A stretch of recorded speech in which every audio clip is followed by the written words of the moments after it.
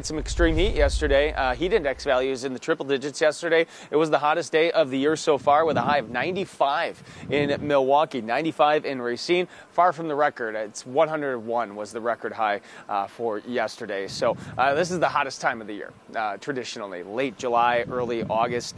Storm chaser stats this morning. We have a current temperature. It is mild. It's 71.4 degrees out here. And the dew point also hovering around 70. It is a humid air mass this morning. I can hear the air conditioning in the distance. 72 right now, the dew point in Milwaukee. So steamy dew point still this morning, but that will improve this afternoon. I think we're going to see a downward trend with our humidity as the afternoon goes on. Still, somewhat humid on Tuesday, but middle 60s, not nearly as bad as over the weekend. Right around 60, which isn't bad at all for late July on Wednesday, and then a very refreshing air mass moving in here by Thursday. Weather headlines, slow cooling trend. Tuesday afternoon, tomorrow afternoon, we have a chance of some thunderstorms popping up again, and then beautiful for the rest of the week. So let's maybe hope for that rain chance. Obviously, I don't want to ruin anybody's plans, but that's our only chance of rain this week. That'll be Tuesday afternoon. So Storm4Max radar across southeastern Wisconsin. We are quiet for now. Still cannot rule out a stray shower that will be possible south of Milwaukee.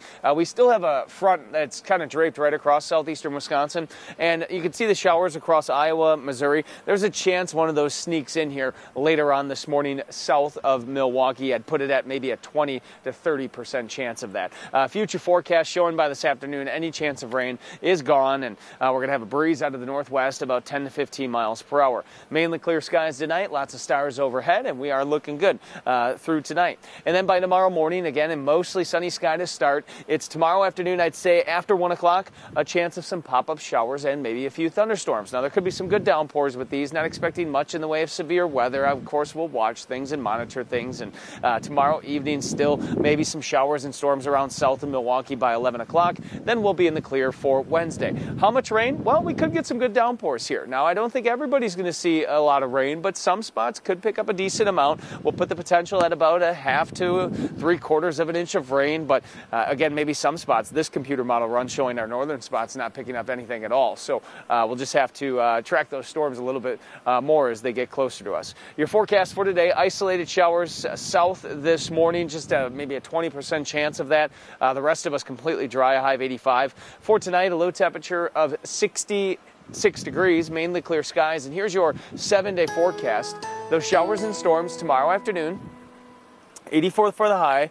On Wednesday, 81 degrees, mostly sunny skies. And then cooler temperatures by Thursday, a high of only 78. Low humidity, beautiful weather here. Friday's more the same, 77, mostly sunny. Saturday, 80, mostly sunny. And then Sunday, partly cloudy with a high of 83 degrees. Honestly, Pete, much of this week is looking great. It looks like a great forecast to end July. All right, Brian, that's great to hear. Thanks. The temperatures of the Great Lakes right now, just like our weather, are the warmest on record. That's good news for swimmers, but it's also creating some problems and questions about what's causing that spike. Here's NBC's Kevin Tibbles. The largest body of fresh water on the planet. And this year, the Great Lakes, all 94,000 square miles of them, are warmer. The water's warm and very nice.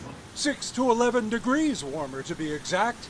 A balmy 71 on Lake Michigan today. It's actually quite warm. I might actually get in today. In Lakes Erie and Ontario, water temperatures are spiking like never before. The others, Michigan, Huron, and even mighty Superior, are much warmer, much earlier in the summer season. We usually put this at the surface to measure temperature. Andrea Vanderwood is a doctor of oceanography who monitors this precious source of fresh water year-round. We had less ice cover this past winter. That still meant sun was getting into the top surface of the lake and warming the lake. Is this climate change?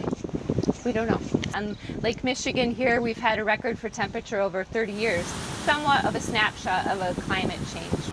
Commercial fishing is a billion-dollar industry here, and this is prime salmon season. Dana Bonney